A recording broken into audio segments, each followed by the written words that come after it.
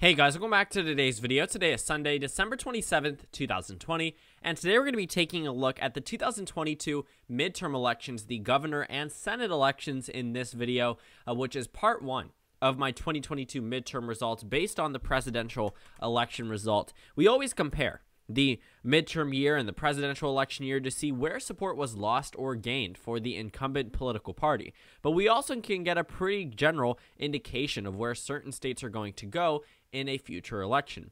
So, on your screen right now is the 2022 governor elections map. I know it says 2018, but they occur every 4 years, so it will be the exact same map that was on your screen and is on your screen right now. And of course, I have the 2022 Senate map ready to adjust. Like I said in the beginning, the only thing missing is the House of Representatives map, which I will go into more in depth just because the House is generally the best indicator of a wave election or a year where the incumbent political party may actually perform slightly better than expected. So we're going to focus on these governor elections. It's going to be very plain. We're not going to worry too much about margins. We will get into them, but we're not going to talk too closely about why Florida would be lean for the GOP. This is just the election results. So we're just going to characterize it based off how they voted, but at the same time, we're not going to be too caught up in the reasons why, because of course, this is based off election results we have already characterized and already taken a look at. So I know it's unfortunate I'm using 270 to win, but I couldn't find the 2018 governor election on YAPMS, nor could I find the 2022 governor elections. They're one and the same, but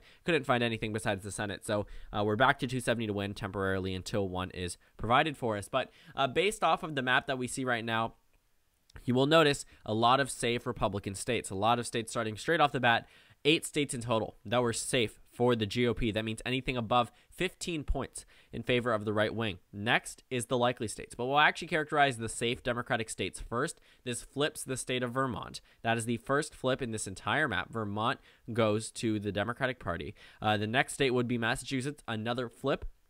Connecticut, Rhode Island are not flips. Maine is not, actually Maine was not safe. Sorry about that. That was a likely state. Maryland flipped from the Republican Party to the Democratic Party. The next state would be California, Oregon, Hawaii, none of these with Republican incumbents, and Illinois. So far, the Democrats are at 17, the Republicans are at 15. We're going to go through this fairly quickly because, like I said, we're not focused too much on why certain states are voting because it's based off an election we've already spent years analyzing.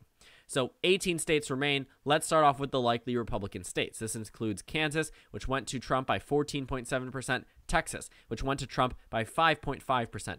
Alaska went to Trump by just a little bit over 10 points. South Carolina, roughly the same margin as the state of Alaska, so that goes in favor of the GOP. Ohio, Iowa, 2 states the Democratic Party has thought of before as possible pickups, not so much in 2018, probably not in 2022. Kansas is the first flip, the only flip actually so far on all of the likely states. Kansas currently has a Democratic governor.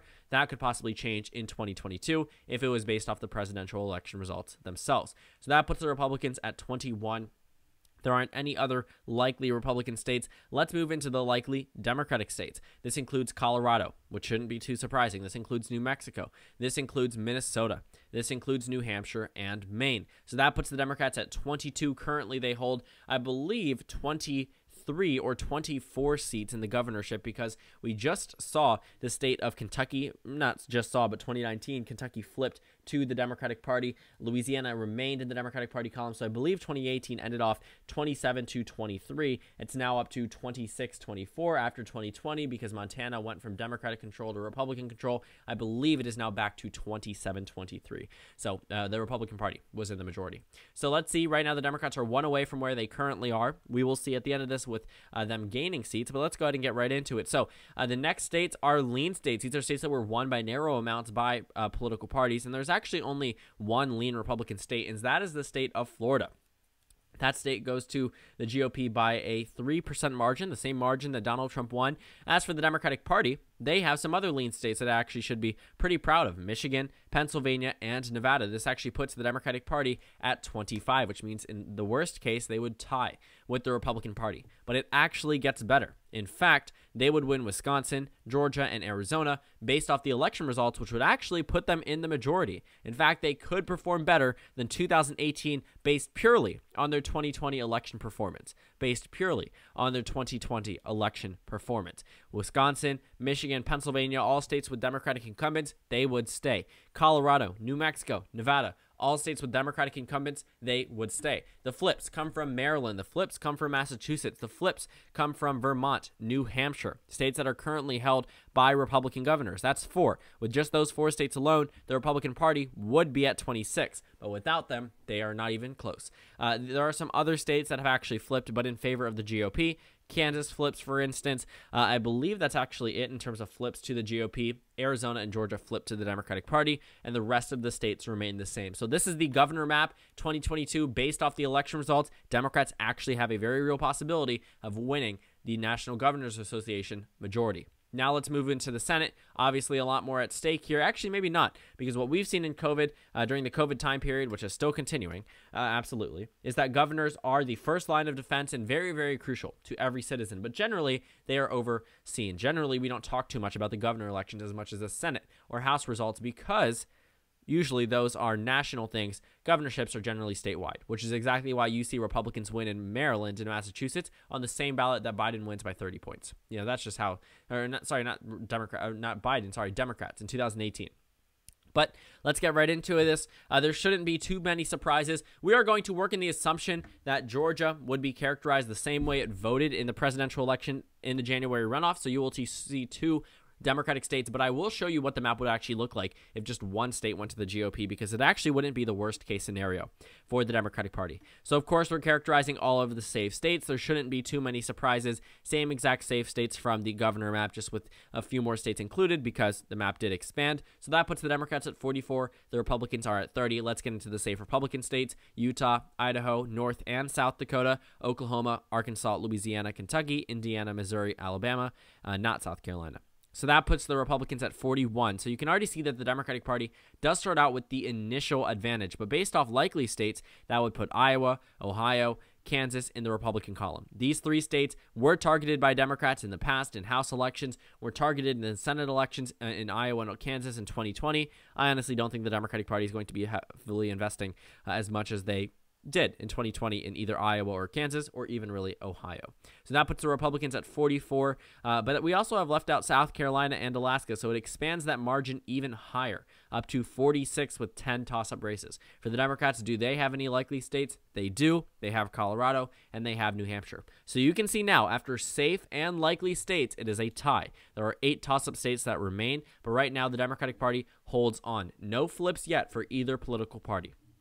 We will see if that holds true by the end of the map after we characterize every single state. For the Republican Party, let's go ahead and move into their lean states. We have North Carolina and Florida, 2 states that were won by lean margins for the GOP or for Donald Trump in 2020. This election, 2022, of course, we're holding them to it. So North Carolina and Florida go to the Republican Party. For the Democrats, though, they have lean states in Pennsylvania and Nevada. These are states that were won by lean characterizations, and honestly, it's something that the Democratic Party did very, very well. They were able to win in Pennsylvania, which was a state won by Donald Trump. They were able to retain the same margin in Nevada. They should have expanded it, but then again, Biden did see a pretty significant decrease in terms of Latino support across the country, so Nevada could have ended up being narrower, but it was counteracted by the wider congressional districts that actually flipped for the first time for Joe Biden when they didn't flip for Hillary Clinton, even though she won by the same exact margin as Joe Biden, in fact, by a larger margin. But again, very narrowly larger margin, 0.01% we're talking in terms of the shift. So that puts the Democrats at 48. With Arizona included, it would also put the Democrats at 49, and then you would have to include 1 Senate seat from Georgia. The reason for that, and Wisconsin, sorry, the reason for that is because Georgia, regardless of the outcome on January 5th, there will be 1 Senate election up in 2022, and then whoever wins that will go on to a 6-year term. But John Ossoff, if he wins or David Perdue wins, they are set for 6 years. They will next have their election in 2026.